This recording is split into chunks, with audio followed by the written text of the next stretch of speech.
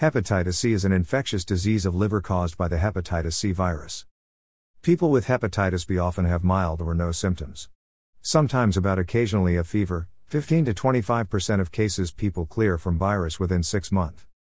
Symptoms may causes dark urine, abdominal pain, nausea and vomiting, decreased appetite and weight loss, fever, muscle or joint pains, very rarely yellow skin.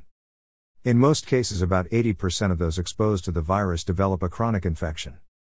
Hepatitis C incubation period is average, 6 to 7 weeks. Chronic hepatitis B causes fatty changes to the liver, liver cirrhosis, portal hypertension, ascites, accumulation of fluid in the abdomen, increased risk of dilated blood vessels in the esophagus and stomach, cognitive impairment known as hepatic encephalopathy. About 30% of infected develop cirrhosis over 30 years. Excess alcohol increases the risk of developing cirrhosis 5-fold. And cirrhosis increases develop of hepatocellular carcinoma 20-fold times. Transmission. HCV is spread primarily by blood-to-blood contact associated with injection drug use. It is the major risk factor. Poorly sterilized medical equipment, needle stick injuries in healthcare, and transfusions. 10% chance to transmission mother to child during birth. Sexual transmission of hepatitis C is uncommon, but possible, especially if there is high levels of trauma.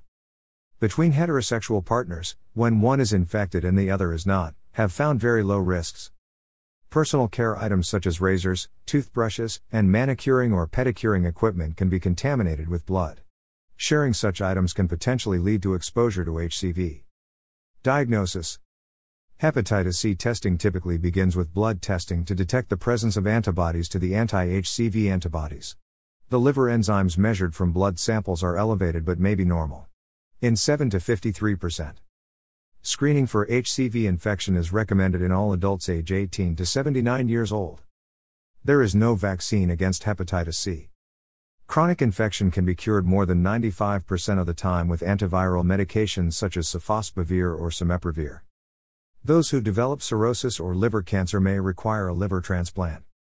Those with chronic hepatitis C are advised to avoid alcohol and medications toxic to the liver. They should be vaccinated against hepatitis A and hepatitis B. Use of acetaminophen is generally considered safe at reduced doses. Coffee consumption has been associated with a slower rate of liver scarring in those infected with HCV.